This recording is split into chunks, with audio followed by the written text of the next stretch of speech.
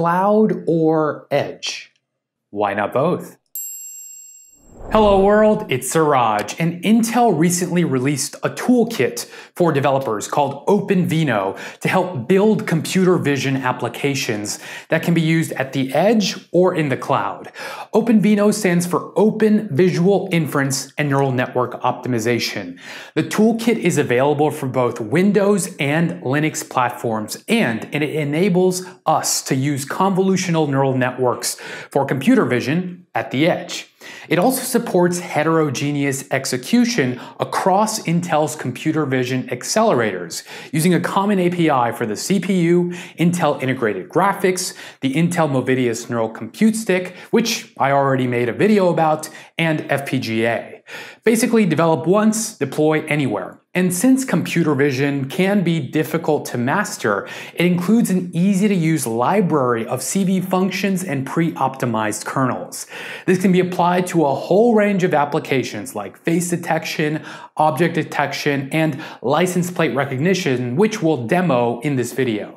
Using these dependencies, its inference engine can run deep learning models easily, and its model optimizer imports, converts, and optimizes models that were trained in standard frameworks into a format usable by Intel tools like the inference engine. If you don't feel like training your own model, the toolkit comes with a bunch of different pre-trained models you can use. At the low level, the toolkit includes support for both the OpenCV and OpenVX computer vision libraries, especially optimized for Intel hardware. It also has an included media SDK that offers us access to hardware-accelerated video codecs and frame processing.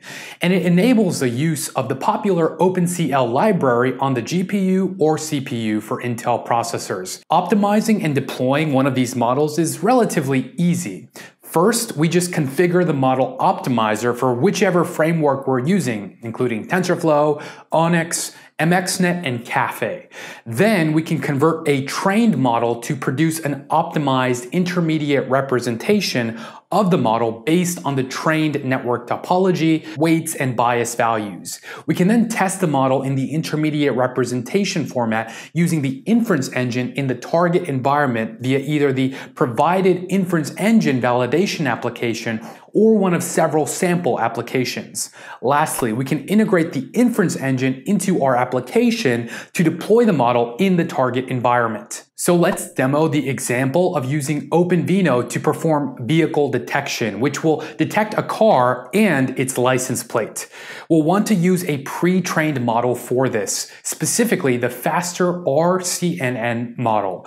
This is actually two neural networks, a regional proposal network that generates region proposals and a network using these proposals to detect objects. The output of the RPN is a bunch of boxes that will be examined by a classifier and regressor to eventually check the occurrence of objects. The RPN thus predicts the possibility of a box being background or foreground and refines it.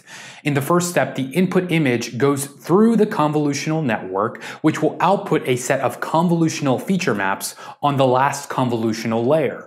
Then, a sliding window is run spatially on these feature maps. For each sliding window, a set of 9 anchor boxes are generated, which all have the same center, but with 3 different aspect ratios and 3 different scales.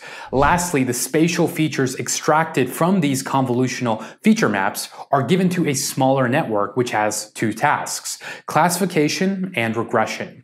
The output of the regressor decides the predicted bounding box. The output of the classification subnetwork is a probability P indicating whether the predicted box contains an object or it's from a background. We can download the weights metadata and model weights directly from GitHub and Dropbox, respectively.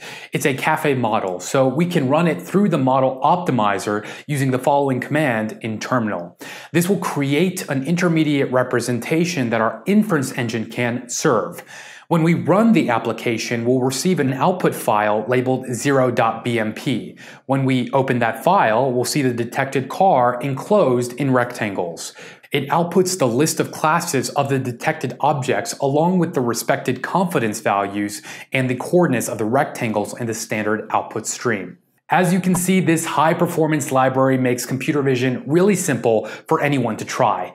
I've linked to some great resources to learn more in the video description, including a link to the free download on the Openvino website. Please subscribe for more programming videos, and for now, I've got to keep it open source, so thanks for watching.